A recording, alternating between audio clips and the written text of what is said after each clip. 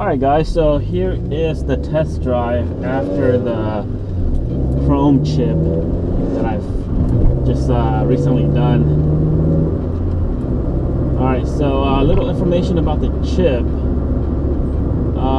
VTEC engagement has been lowered from, was it 5500 to now 4500. So 4500 is when VTEC will engage. Red line has been raised to 7500 RPM. So now I could take the engine RPM all the way up to 7500.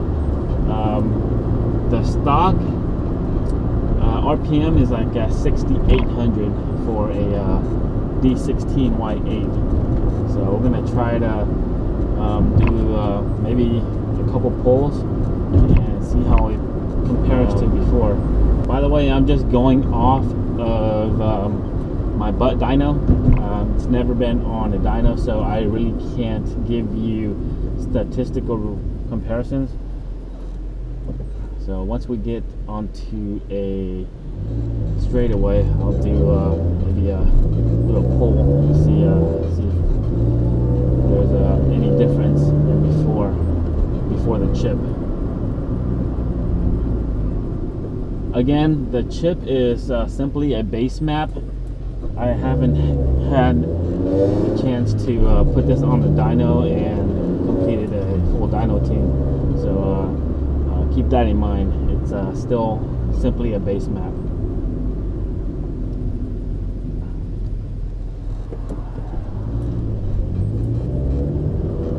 Let's do a quick little pull here.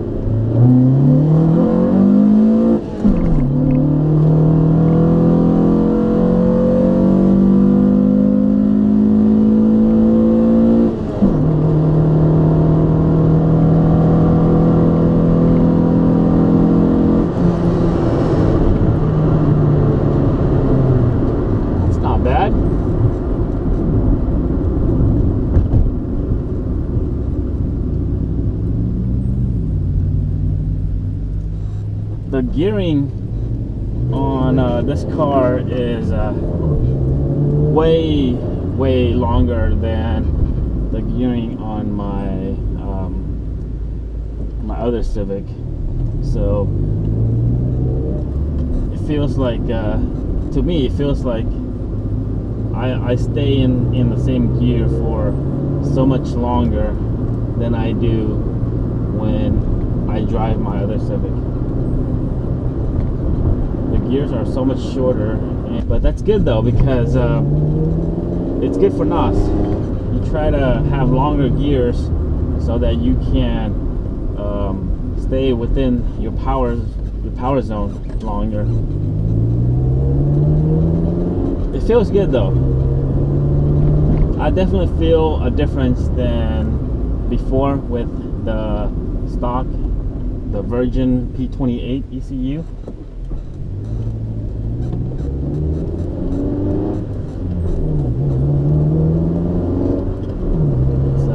Get over here and do another pull, see if there's any difference.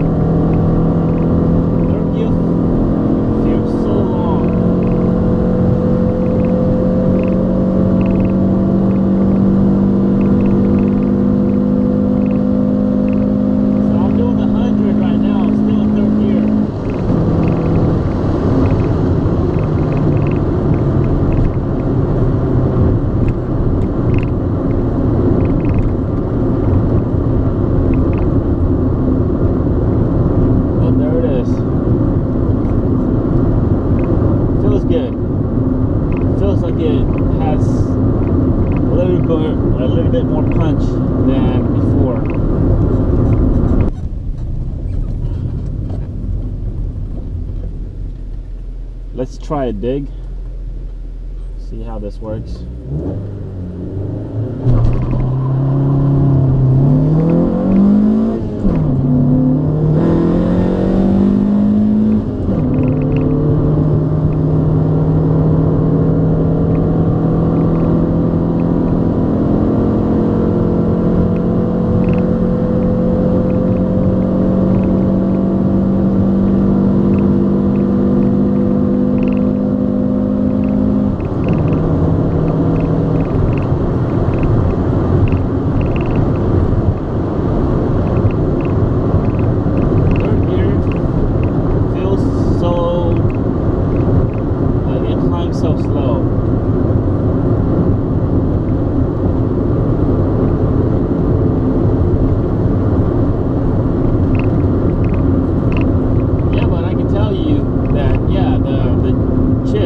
Even though it's simply a base map, it does make the car respond much quicker, makes it a little bit faster.